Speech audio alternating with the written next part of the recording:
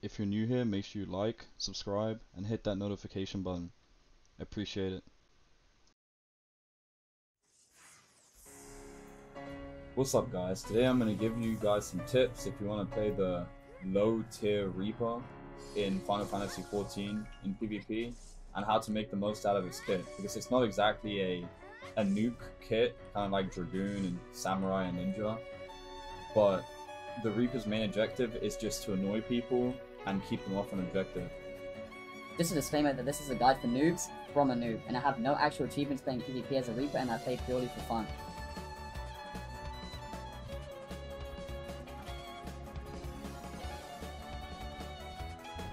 Okay, so to begin, I'll just tell you guys there's no best setup for your skills on the hotbar.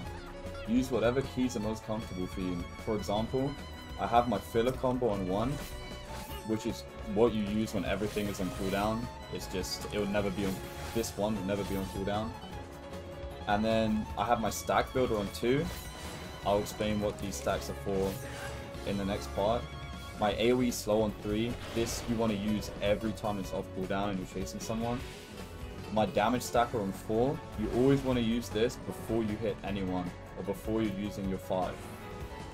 The highest damaging ability is the 5, but I'll explain how to use it in the next part. I'll have my buff on E, this increases your damage dealt and gives you a shield, I think, yeah. And the limit break on R, which is just your ultimate. All my healing and support items are on the shift 1, 2, 3, and 4. So that's what I find comfortable. And my sprint is on shift R, because I also find that comfortable. Just whenever I'm chasing someone, I'll just pop a sprint, or when I'm trying to run away. And the teleport, I have on F. But the problem is with the teleport, you want to have it on whatever you find most comfortable, because you'll be using this a lot. For example, you'll be running after someone, slowing them, and then when the whole team comes, you'll just run away, right? Pop sprint, run away. So now I'll move on to... Okay, so I don't have the most experience with Reaper PvP, as I am a new player and the new PvP is kind of new. But what I'll do when I approach someone is I'll use my 4, right? Death Warrant. This makes it so whatever damage you're doing on them gets compiled, I think 50% of it, and after the duration ends, all your damage half your damage will be hit on the target, right? So, for example, I can use that, I can use Death Warrant, right? And I can use Harvest Moon. Harvest Moon is a lifesteal that you can only use after Death Warrant. It's an AoE lifesteal. See how it damaged again? That was half of the lifesteal damage, right? So once you pop your Death Warrant, you want to hit the person with everything you have. So it'll be 2, 3, 1, 2, 1, 2, and you want to make sure this is always on cooldown. Your Soul Slice always has to be on cooldown, so you build up these Plentiful Harvest stacks, right? What Plentiful Harvest does is once you get to 8 stacks, so the Plentiful Harvest does 20k damage, right? But the more stacks of Immortal Sacrifice that you have, the more damage your Plentiful Harvest does, right? I'll show you. So now, it did 12k, right? I'm going to get my 8 stacks and I'm going to show you how much it does.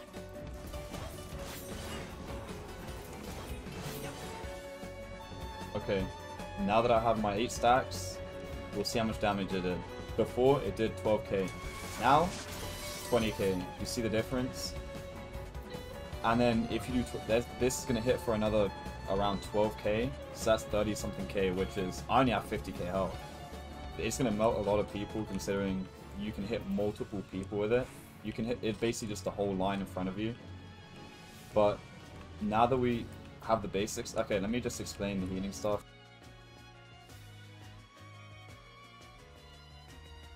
Obviously, Recuperate you just use to heal. It takes your MP. MP is recovered very slowly, or when you kill someone, I think. Use Guard to buy time, or to just avoid a massive nuke. Standard issue elixir is something you use when you're not being hit. It basically takes your health and mana to full. And Purify takes you out of any crowd control and stuff like White Mage, Ninja, they have a lot that will just stun you. And you just use it, run away, shift. If there's enemies there, you teleport back, run.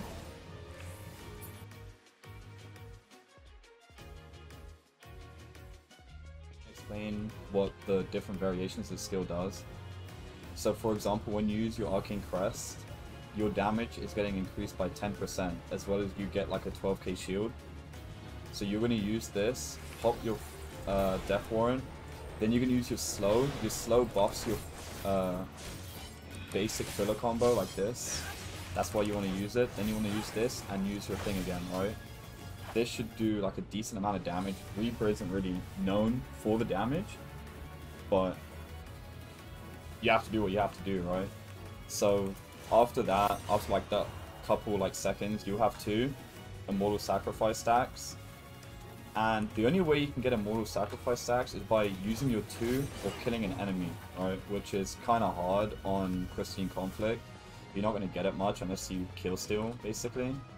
But once you just basically rinse, repeat, never use this unless it's on 8 stacks or unless you know you're going to kill someone, right? With it. Because it has a pretty long cooldown, 60-second cooldown. And that's a long cooldown to wait, because that's basically all the Reaper's damage.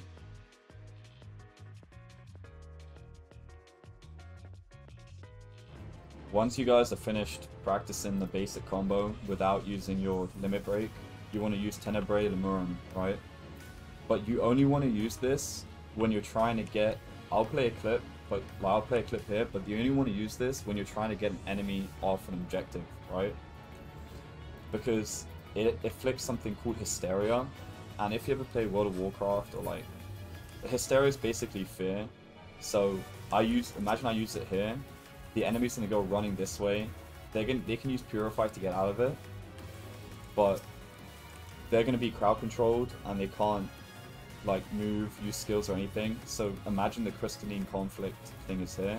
I can use it and all the enemies run off and I can push it by myself. But also once you do that, it buffs your skills. You basically spam your filler combo. You use your slow, which does bind. I'm not exactly sure what bind does. I think it just makes it so they can't move. Use Death Warrant as well. Make sure you use Death Warrant. And if you press the limit break again after using the bind, you'll get a big AoE that you have to cast, but it's just extra damage on top of the Death Warrant. But keep in mind that you can't use Plentiful Harvest when you're in the ult, and I'm pretty sure you can't use Soul Slice, but I'll have to double check. But yeah, so basically your Reaper's limit break isn't for damage. The limit break for the Reaper is just to annoy people and make people run away from the objective, as well as buying your team time. But if you don't have your limit break and you're trying to buy your team time, you can use Guard, because you'll barely take any damage. I'll play another clip, but yeah, that's pretty much, that's like the bread and butter of Reaper. It's just use your skills, 2 off cooldown, Soul Slice always off cooldown, wait until 7 or 8 stacks, and here I'm going to show you the full damage of the Plentiful Harvest. So what I'm going to do is I'm going to use Death Warrant, then I'm going to use my slow, then first of all actually I'm going to use Arcane Crest for extra damage, Death Warrant, slow, and then Plentiful Harvest, okay?